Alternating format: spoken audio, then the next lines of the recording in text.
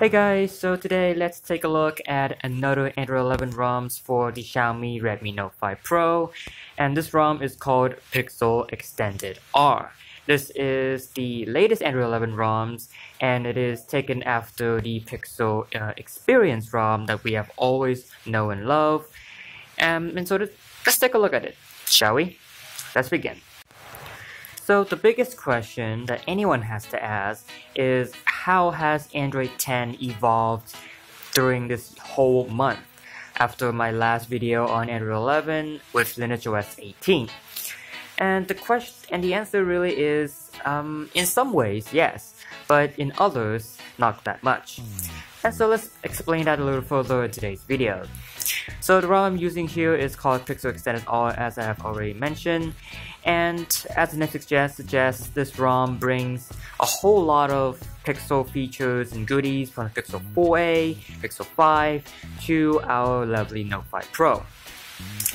And so let's talk through all of those features. Now, you're probably very familiar with all of the Android 11 features that the ROM already provides. And for some of you who haven't known everything about Android 11, I have already made a dedicated video about that in the box on your top right corner. And so if you want to go there, please go here first. In this video, I'm just going to go ahead and group all of those features in a few sentences, and then I'm going to talk more about the Pixel features, which is not present on the Lineage OS 18. So to put it short, Android 11 brought a lot of new features like media controls, new power menu, chat bubbles, notification grouping, and some privacy enhancements. There's also new interaction, new animations, which I absolutely love, and I'll talk a lot more about it later on in this video. So that's all the Android 11 features. Again, if you haven't known anything about those yet, I suggest you go to my Lineage OS 18 videos, okay? Then there's the Pixel features. This Pixel ROM brought to you more icon shape options, blur, which is actually an option in the developer settings, and I've actually tried it and it was really good, but keep in mind that blurring is a pretty taxing process, and so on the Note 5 Pro it can handle it kind of well, but you will notice more lags than you would normally do. There's also some really nice touch in the settings, some nice little mini enhancements. For example, there is some visualizations of different settings panel when you go into different sections of the settings app, which is actually something that I never thought I want, because for some newcomers who use Android for the first time, they may not know what the heck is what the heck is that, and so this is a really cool thing to actually see, and it's really nice way to really get to know all of the new features of Android 11. We also have the new select text in the recent app menu, and one thing that I really like with this Pixel ROM is that there is now a 3x3 grid in the quick settings. It's very minor, and it is still far from the comfortable 4x3 grid that we've seen with Android 10 ROMs, but this is pretty good enough. Now, one big feature that is absent from this ROM and Lineage 18 and AOSP Extended Android 11 that I also tested is that there is still no face unlock, right? Face unlock is still absent, and of course this is still pretty early on. Developers can still put face unlock in at any time, but for now we are still lacking in that. Now, one big question is, what about customizations? Customizations are like a big thing with custom ROMs, customizations. And I can tell you that one of the first ROMs to actually come with customizations, that is Android 11, is AOSP Extended.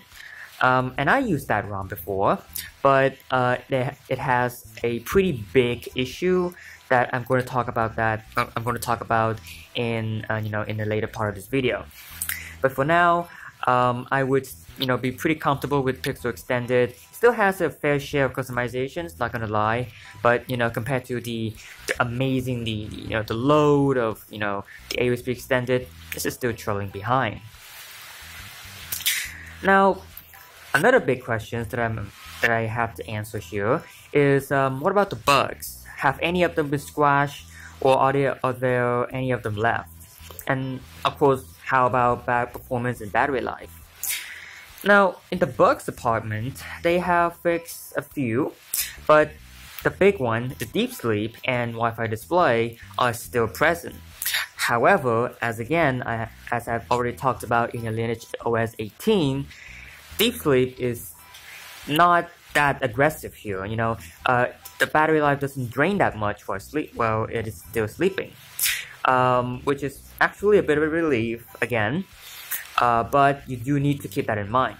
Now, also AUSP Extended fixed deep sleep, but I still don't recommend it. Now, in terms of performance, this is, as any tradition on Pixel ROMs, this is a crazy performer. This is a very amazing ROM when it comes to performance. The smoothness, the optimization is on point, and I have no complaints. The Geekbench score is also pretty promising as well, as it is pretty up there with a lot of Android 11 ROMs. However, with AUSP Extended, there is the performance issue. Things would lag a lot there, and the animation would never be smooth in AUSP Extended. But with this ROM, it is the complete opposite. Now, another thing that I want to talk a little bit about, but this is actually the first ROM, first Android version that I actually have to say this, but the overall experience with using it is just a lot more enjoyable. Now, it's pretty much thanks in part to better animation, bounce-to transition, and the fact that the optimization is on point. I have to say that Google really did a stellar job with optimizing the Pixel ROMs. Every interaction that I do with this is just really amazing, really fast, really smooth, and I really don't have any complaints. If there's one big complaint, then there would be that gesture navigation. It still needs some work. Like the back gesture is still like the worst thing with this navigation gesture. But other than that, I actually have no complaints. This is actually pretty fast. And if you like to have a speed test with Android 10, I'll do that as soon as possible. And the last point is battery life. It's not as long as Android 10. It lasts me at 5 hours at most, which is almost like